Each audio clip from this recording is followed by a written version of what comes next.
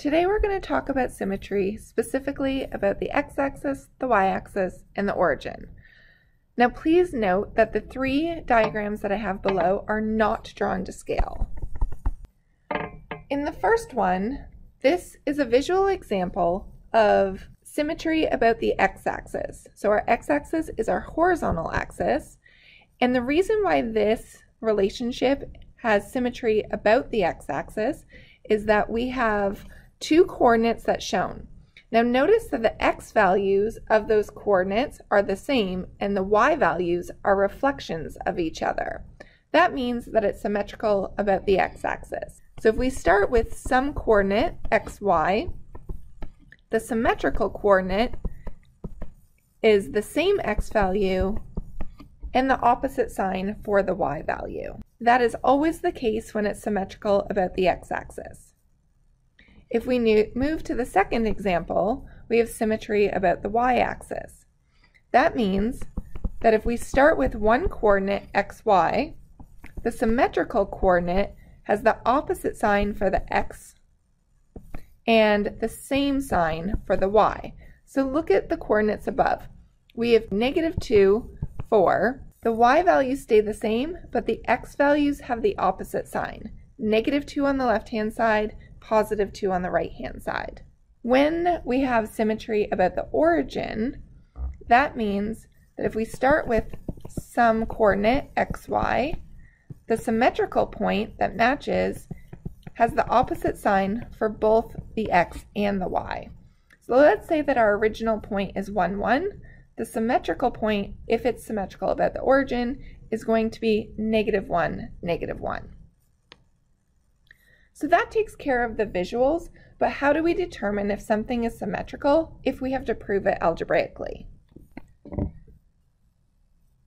We're going to test algebraically. So the question is, determine if the equation is symmetrical about the x-axis, y-axis, or the origin. Now just so you know, you can have more than one type of symmetry.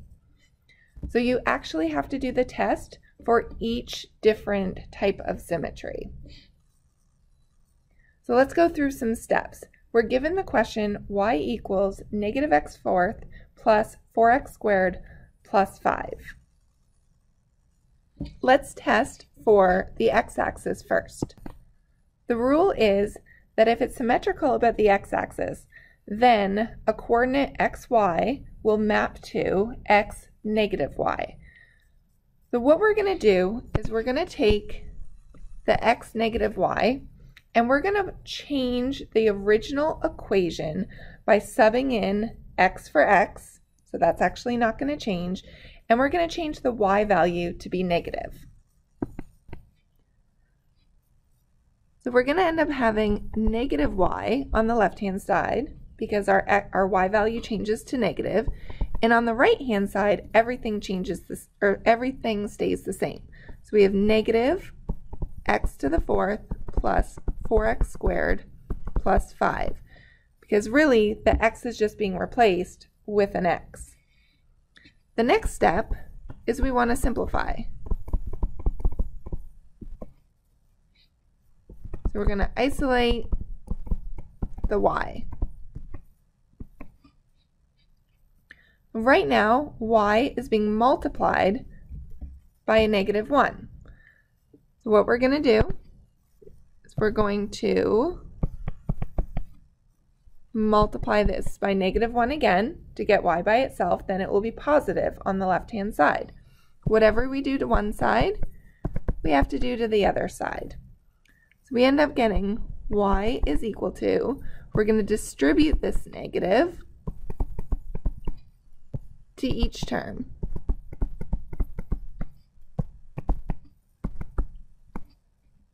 So our new equation is y is equal to x⁴ minus 4x squared. Now we have to determine if it's symmetrical. In order to determine symmetry, the rule is we compare the original equation. So the original equation is y is equal to -x⁴ plus 4x squared plus 5, and we compare that to our new equation. y is equal to x to the fourth minus 4x squared minus 5. If they are the same, then it is symmetrical. So these are not the same. The signs are opposite. So in our case, this is not symmetrical.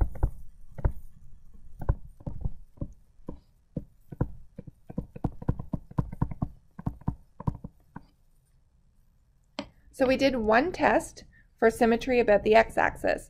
Now let's go and check the y-axis. So we go back to the original equation that was given in the problem.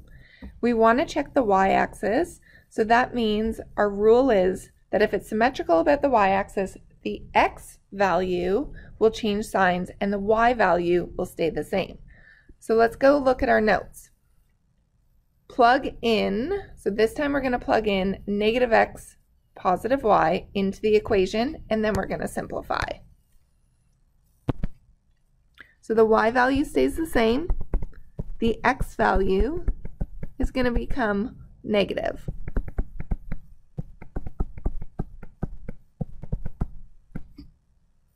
Now we're going to simplify. Here we plugged in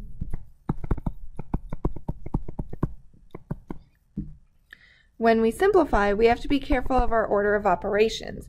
The negative is on the outside of the parentheses, and then there's another negative on the inside,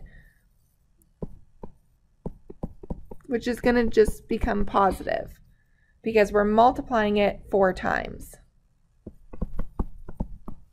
The negative for the second term is going to become positive as well because it's negative x times negative x, so it becomes positive 4x. And then the 5 stays the same. Now, step 3, we compare our new equation with the original. Are they identical? Yes. So therefore, yes, symmetrical.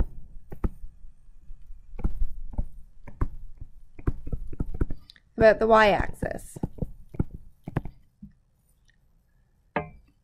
Now you can probably make an educated guess about the symmetry about the origin, but we actually have to prove it. So if we're checking symmetry about the origin, that means that our original x and y are going to change to a negative x and a negative y. So we're going to plug in negative x, negative y.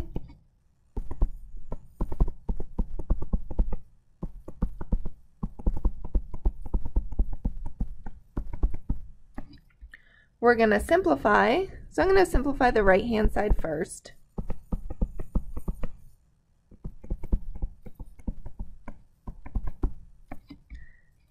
Then I'm going to multiply everything by negative 1.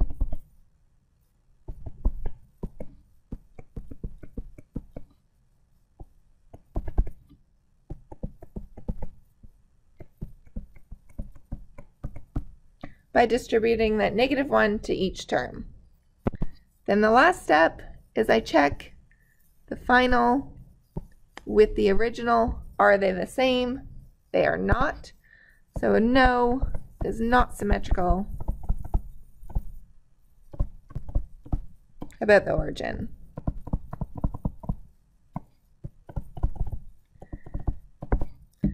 So even though we could have predicted that, we actually have to show the work.